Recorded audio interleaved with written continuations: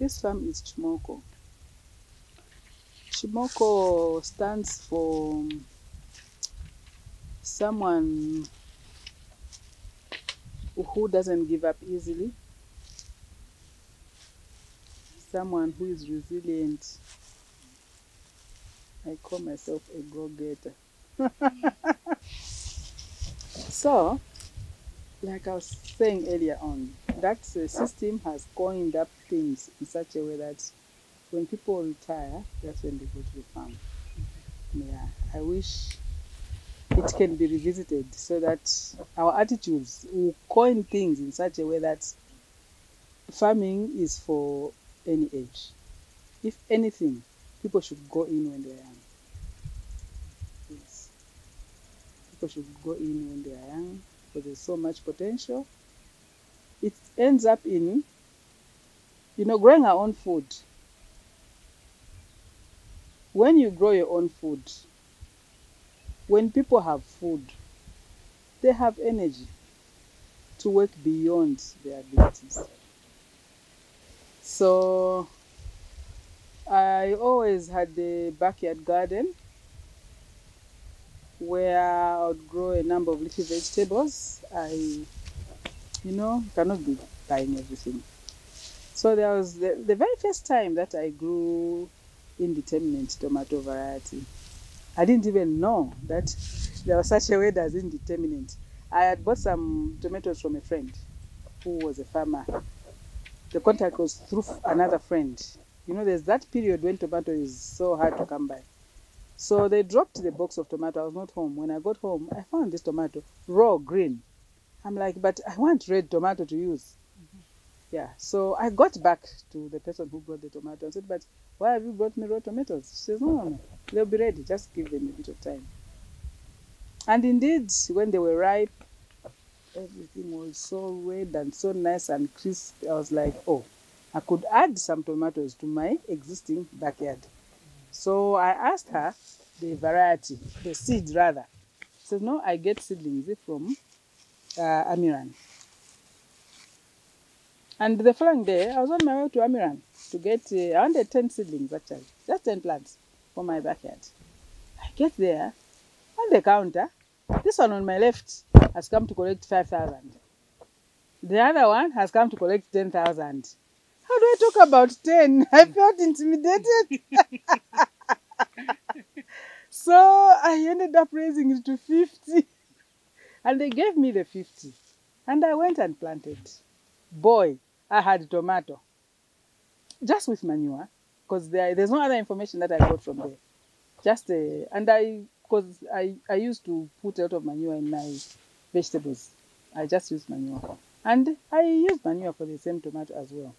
The tomato grew. The tomato had clusters in Abala. Oh, it was quite exciting. When it came to now harvesting, it was so much. I shared with some neighbors. It was still a lot. I ended up even supplying a lodge in Jesmonding because we were staying in Handsworth then. We were supplying that lodge 2 boxes per week.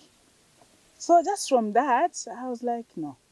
If this was to be replicated on a bigger piece of land, I think we could be onto something. That's when the search for land started. Yes.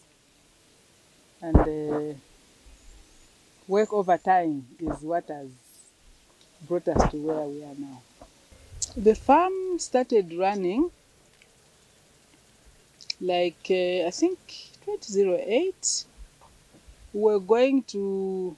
We're running it remotely rather, because we're still staying in town. We had work going on at the farm because we had the layers. Yeah, some in cages, some deep litter. But people were not faithful. There was a crop that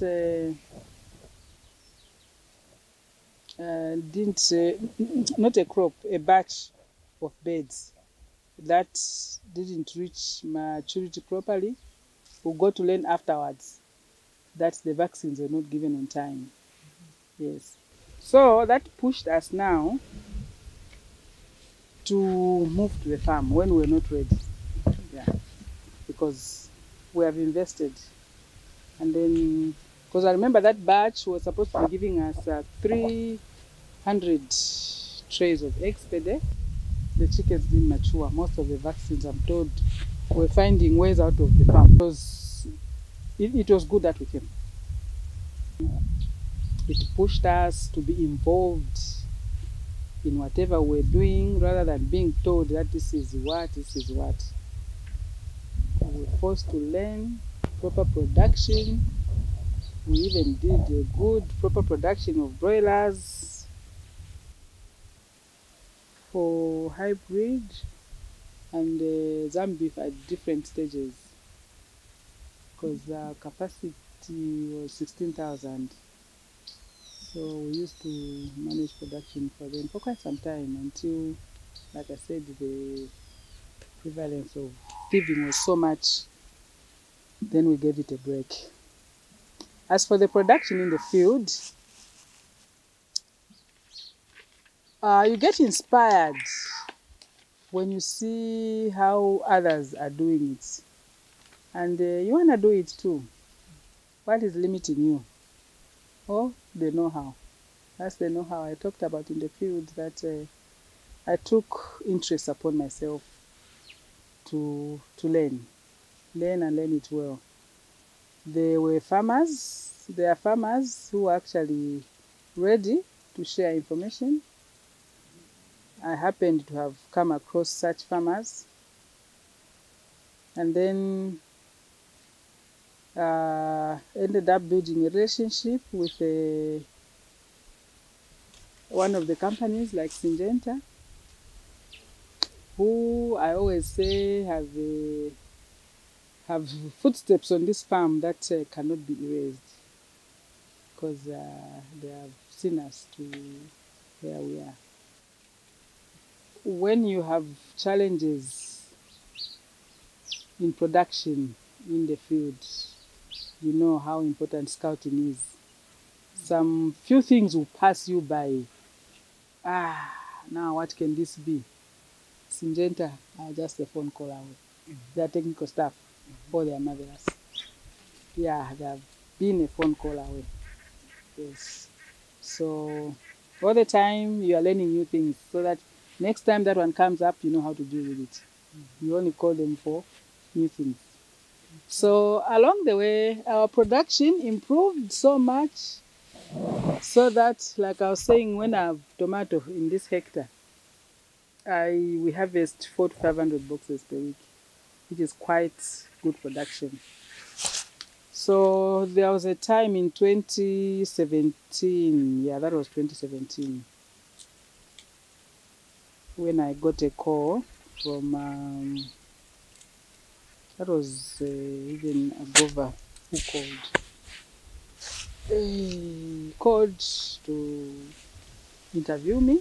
My name had come up with the other farmers. USAID had a project, and they were looking for farmers to do that project with. And my name had come up with other names. So that time, actually, I was out of town, but I swiftly made my way back. After 3 days, the interview took place. I had quite a good crop of tomato here. This first block here, it was almost getting ready, like in a week's time or two, we'll start harvesting, because signs are already there. But you are looking at a tomato crop that is talking to you. Clusters. The foliage, it was like almost getting to 2 meters high. So the person who had come for the talk to us was like, he wanted to see the person. Yeah, my supervisor, the one who's managing this field. Then my husband says, no, she's the one who's managing the field. He says, oh yeah, I know it's a field, but you need the one directly managing this crop to look like this. He says she's the one. I was a bit shy to speak out then. It's you. I said, yes, it's me. He whispered and says, you know what? I have a degree in agriculture, but I can't do this production. We all laughed and we chaffed around. But the tomato was speaking for itself. Yes. And all that out of the quest to want to learn, to want to do it and do it well. In 2016, 2017, Zambian, that magazine by Zambian Farmers Union, the Farmers Magazine, yeah, the magazine for August of, I think 2016, has an article about me. Someone just picked me. My pictures, my minimum, I don't know where. Yeah.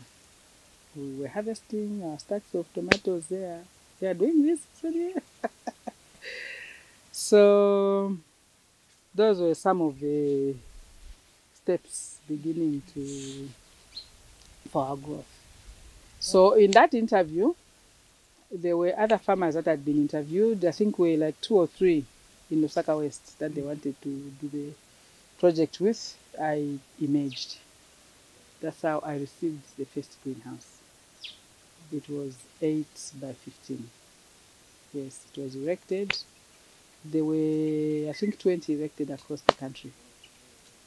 And USAID even paid, they organized a training, paid for it. All 20 of us attended that training in Chaminoka. It was intensive, where we learned quite a lot, adding on to what we had already been picking along the way. Yes, so that was the birth of the seedlings production, 8 by 15. Then we came to 8 by 30. And now we are standing at 8 by 30 by 5. No, 3 are 8 by 30. And then 2 are 9 by 30. This growth has been a lot due to feedback from the farmers that buy seedlings from us. I remember one time Mr. His name, that man, he was near Christian Voice. He had bought, it was his first time to get seedlings from us. He got Newton. He had asked for a bit extra on the day that he was collecting the Newton. Then a month later, he asked me to pass by and check his production. And I did. All the crop was looking good and nice. But then he says, you know what, madam, it's the first time that I've bought seedlings and I've not lost a single one. I didn't know what to say. But then he says, remember I had asked for extras. Those extras I asked for were for gapping, because it's a normal thing to always gap. And even all the ones I got for gapping, they are all here. I didn't know what to say. I was humbled that really this is the production that we are doing. That encouraged us to continue working even harder and to even surpass our own highest level of production in terms of quality.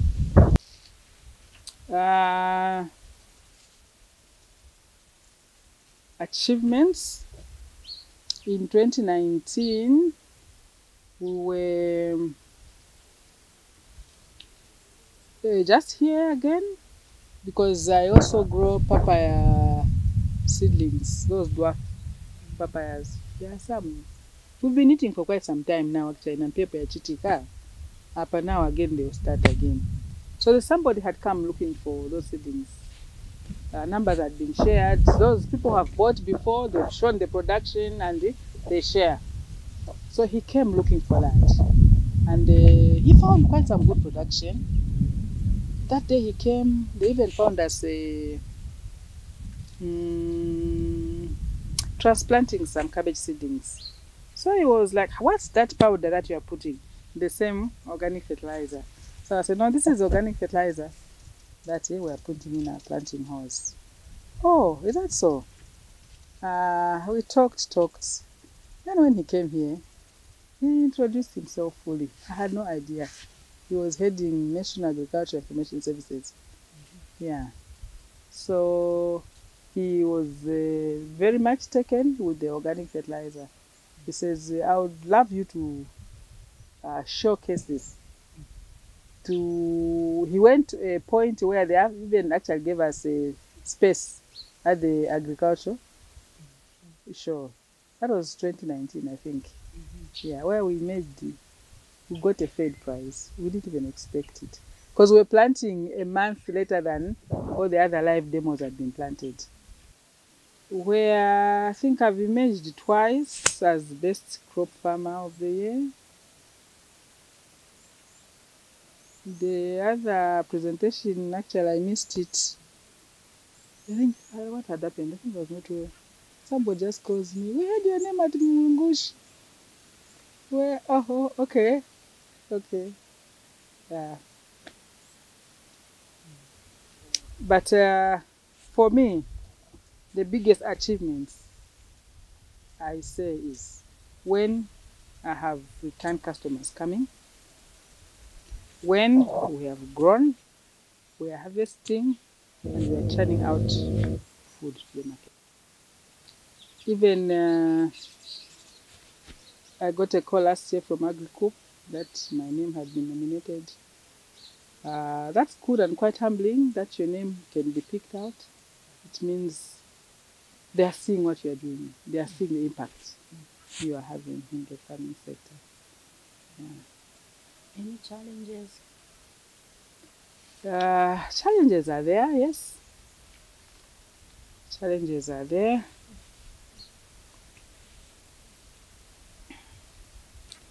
Challenges are there. When you can't put a name to your crop, that's what these marketeers will say when they come to buy. Manje mfuna ukugula zingati. Here it was singa tezina mwana one. Now you're talking about prices. You are not in control of the pricing structure of the things that you grow. Yeah. That's quite a challenge. That's quite a challenge. And where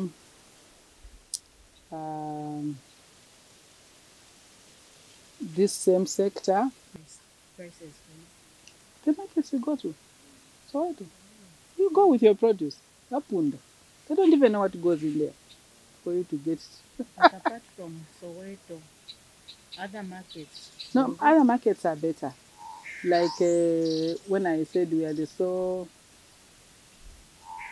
suppliers of red cabbage at Freshmart, we have supplied our watermelons because we grow them big for supermarkets. When we supply watermelons there, the market is okay. The price is structure is okay.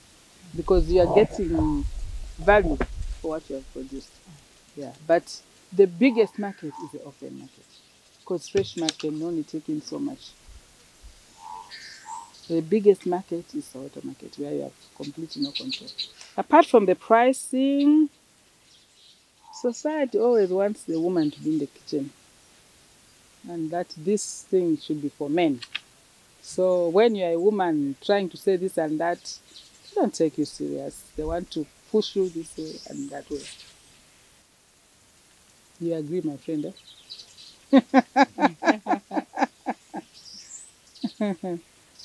Because like I'm talking about this land, you've seen the fields. I can't even produce to my ability because the land is not enough. I've applied before.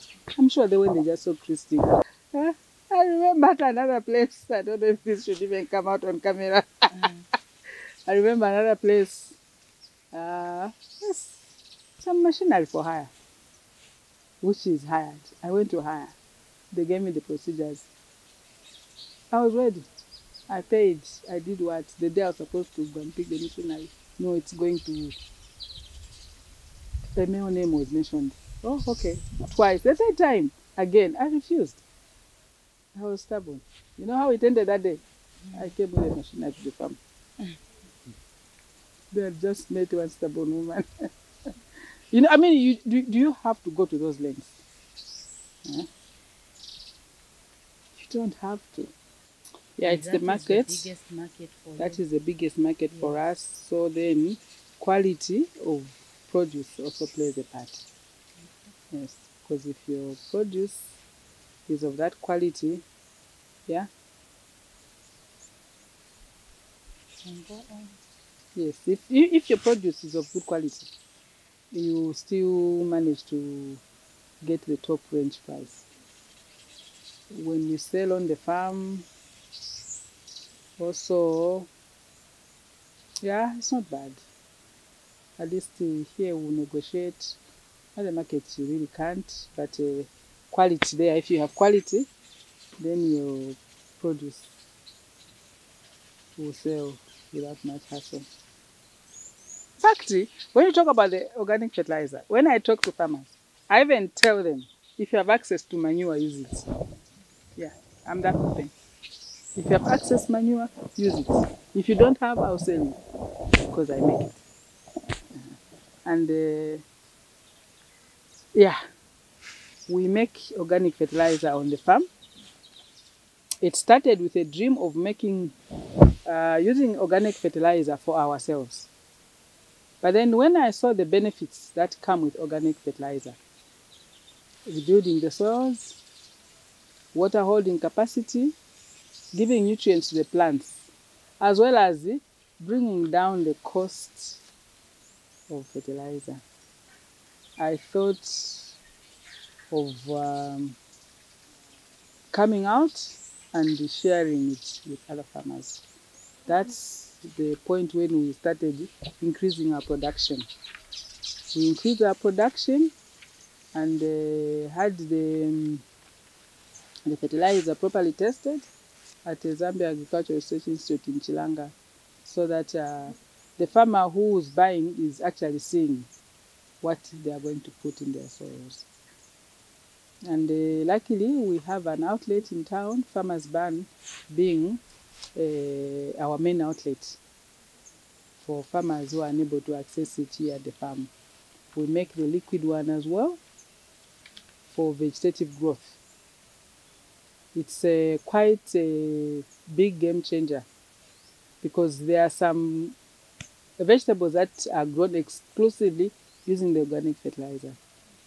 Our dream is at the end of the day to actually grow pure organic vegetables. Because apart from the attributes I spoke about, good water holding capacity, rebuilding the soils, feeding the plants, and lowering the cost of fertilizer, we are also growing healthy food without chemical residue, without any foreign matter in them. To see this farm. This farm has been growing and it's not stopping growing. We are still growing.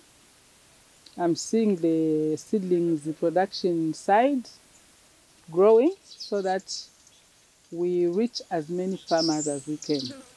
Because even now, from Monday to today, anyone who calls, I have no seedlings because they've been picked. So we are continuing our good quality production so that we reach as many farmers as we can. Though, yeah, finance wise, maybe there are some challenges that come because those things don't come cheap. They don't come cheap. So that's one side of growth. The other side of growth, of course, is the organic fertilizer section. If we can churn out our fertilizer to as many farmers as we can, that is a plus. Not only for us, it's a plus. For the farmers, it's a plus for the country. The field production, early in the year in February, we had the chance of being invited to go and attend a field day in South Africa by one of our stakeholders, Stark Ayers. We grow Stark Ayers seeds as well with them. We're one of those that invited. They invited 5 farmers. Yes, we're one of the 5. You know, exposure is also a very good thing. The little shade nets that I've erected here and has shown the quality of production that comes out of there. I saw big shade nets that side, covering hectares, and everything grown under there was just so marvelous. I'd been talking like that. I did see some shade nets at one time. I had joined another agricultural tour to Durban that was self-sponsored. I went because of my quest for agriculture and wanting to improve. Yes. I saw most of their production is in shade net. They hardly grow in the open. And the quality that comes with the shade netting. I was telling my son, I was telling my husband, if I can have this field shade netted, ooh, that dream still lives. I don't know, somebody should just come and do it for me. Because when I look at it, it's massive, I can't. But yeah. Value addition, when I plant that small seed into that size of seedling, that's not value addition. More especially the garden side, not really the seedlings. Not this side. Yes. We sell them as well when we harvest because it's food ready to eat. There's no processing that we do. But I don't know. Wrapping? Is wrapping value addition? No, it's not. Packaging is not. Packaging We'll is not. just speak on the fertilizer. Okay. Yeah, that side, yes. The cost stress, that's why I talk about the shade netting. This crop you are seeing here, I'm sure you must have seen some gaps in this watermelon. Most of them died because of that extreme cold. If it was shade netted, I'm not going to experience loss. Like in the greenhouse, I have 4. Then I have ladies who do the planting. Those are like, because they're paid on what they have done. That's casual. There are 3. So those 4, that's 7 this section. And then the organic fertilizer, there are 4. When they are in full production, they always have to get some casuals. But okay, let's leave it at 4.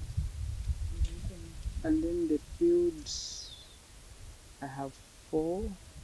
And then I have the ladies who help in, the ladies we found, they come casually to help in weeding. You know, when women do something, they do it well. So I'm counting how many, 4 there, 4 there, 8, 4 there, 12, permanent driver 13, the other one 14, and this one 15. And then that's 7 casuals. 15 are on payroll, they're on NAPSA, they're on NIMA. Maybe my son is the one who should have those numbers. Oh, even my son and his wife, they work. So 24 approximately.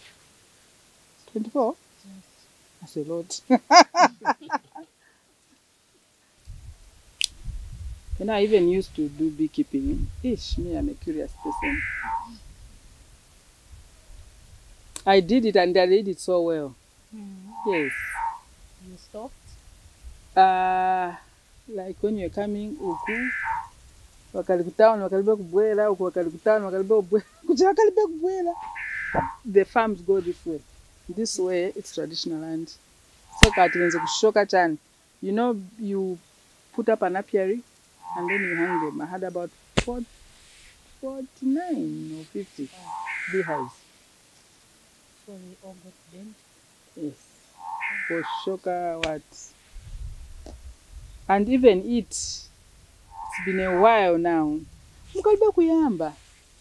The quality. Yeah.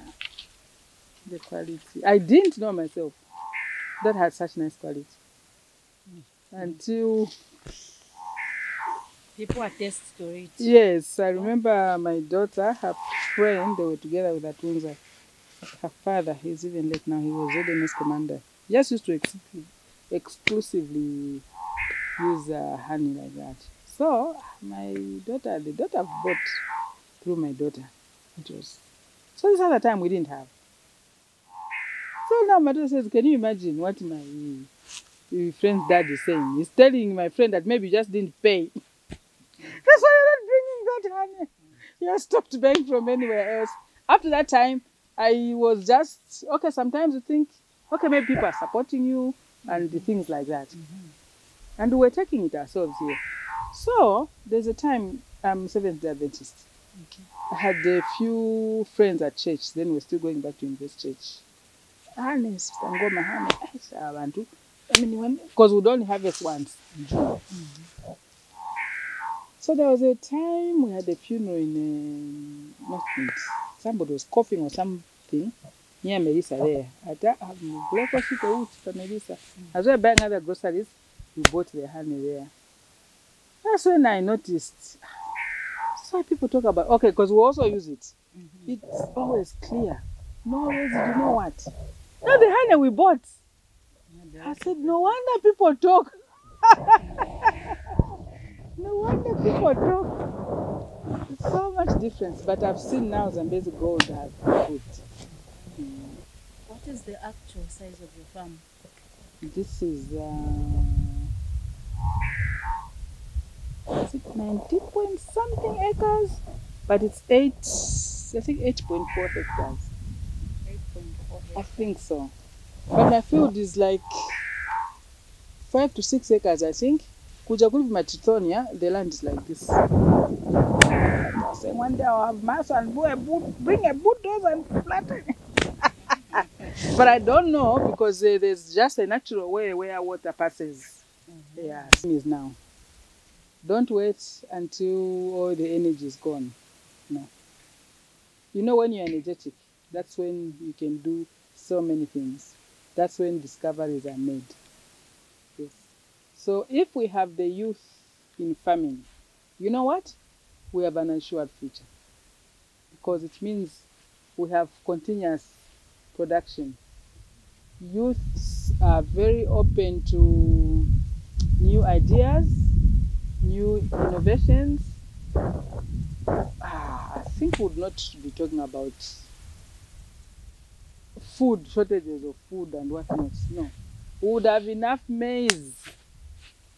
Though I think we like talking about maize as food. We would actually have enough of a lot of things and still be able to export a lot. And still be able to export a lot.